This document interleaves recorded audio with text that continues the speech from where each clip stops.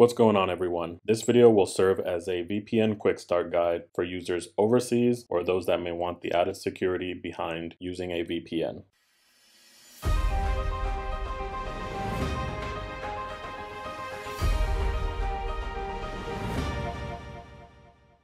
A VPN can do several things. It can unlock content that would otherwise be region blocked. It can also provide encrypted traffic in order to keep your data secure and prevent your ISP from spying on you. For this video, we are going to be targeting the first scenario, which is to unlock region blocked content. I will be using a Fire TV because that is a popular device that I always get questions about. However, this tutorial will pretty much work on any device. Just replace Amazon's App Store with your specific device App Store. So before we get started with the VPNs, I will show you what happens when you try to access some apps such as Sling TV and Prime US. Basically, you get error messages, and if you go on Prime, this is pretty much what you will see.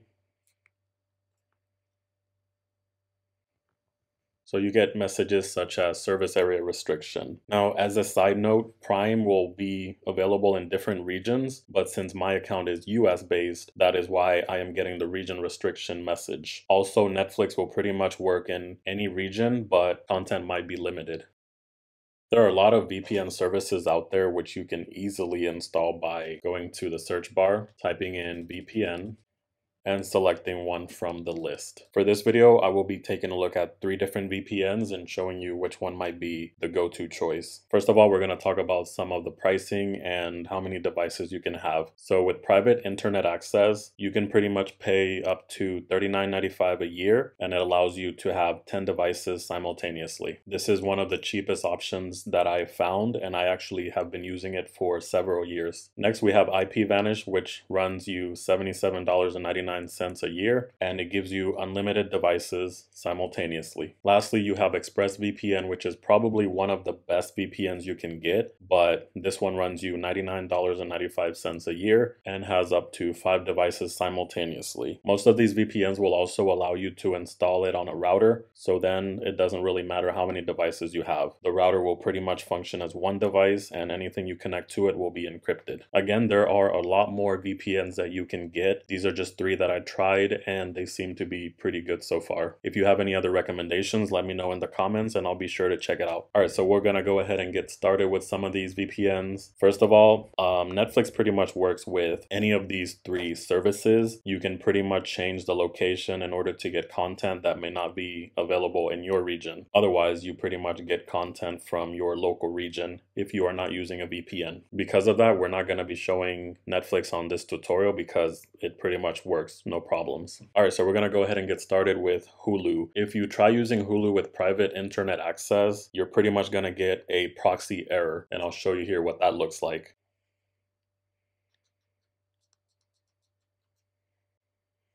So as you can see, private internet access is not the best VPN to get if you want to use Hulu. Also, IPVanish is also one that does not work with Hulu. With that one, for some reason, it always logs me out of my account whenever I try to use it. So if you want Hulu, avoid these 2. I will show you which one to get instead. We're going to go ahead and disconnect from private internet access, and I'm going to go ahead and connect to ExpressVPN.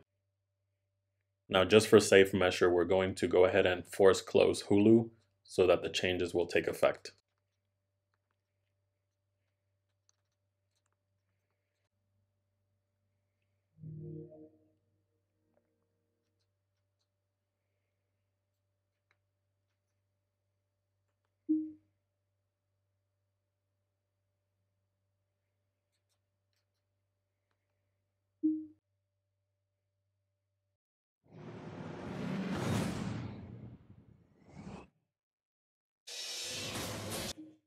So with ExpressVPN, I can continue watching Kitchen Nightmares on Hulu without any problems. If you find yourself having issues or you get messages like proxy error, I recommend going into ExpressVPN, disconnecting, reconnecting, and then you force close Hulu and try it again. It pretty much always works when it happens to me. Next, we are going to be taking a look at Sling TV, which pretty much also works with all 3 of these VPN services.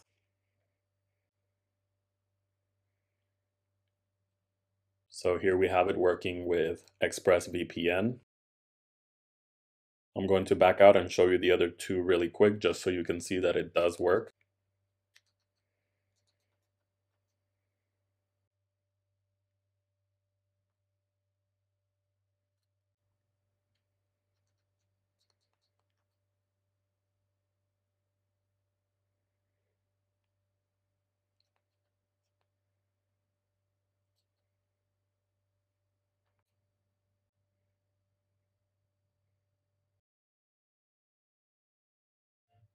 So there you have Sling TV working with private internet access.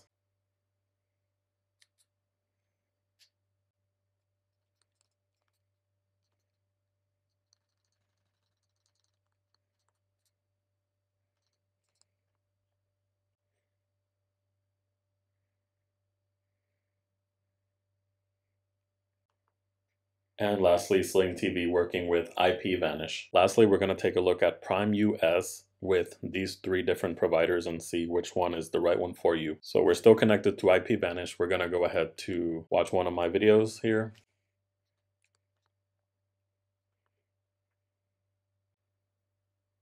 All right, so with IP Vanish, we get service area restriction. So if Prime US is what you want, avoid IP Vanish. We're going to try private internet access.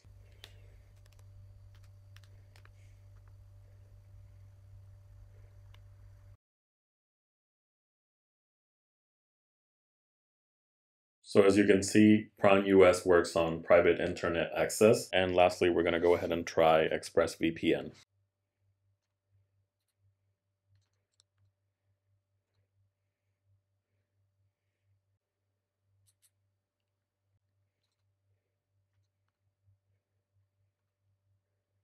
And there you have it, no issues with ExpressVPN and Prime US. All right, so which VPN is the best one for you? So I'm gonna basically summarize it and let you choose the right one for yourself. If you're only interested in Netflix or Sling TV, any of the three VPNs will work. Again, Netflix doesn't exactly require a VPN, but you do get access to other content outside of your region. If you're interested in Netflix, Sling TV, or Prime Video US, you want to go with private internet access or ExpressVPN. IP Vanish will not work for Prime, so take note of that. If you want all of the above plus Hulu, you have to go with ExpressVPN. The other ones do not work with Hulu, so that's pretty much your only option. We interrupt your programming for this special announcement. Basically, I was searching around for Black Friday deals and I came across NordVPN. They had a special going on for $59 a year, so I went ahead and signed up, and I can say that it works with all these services: Hulu, Sling TV, and Amazon Prime US. So if you're looking for another alternative, NordVPN seems to be working quite well. And one last time, if you're having any issues with these, I recommend you disconnect the VPN, you reconnect it, and then force stop the app in order for the changes to take effect. That's pretty much it for this video. Hit the like button if you found it helpful, subscribe for more videos like this, and I'll see you in the next one.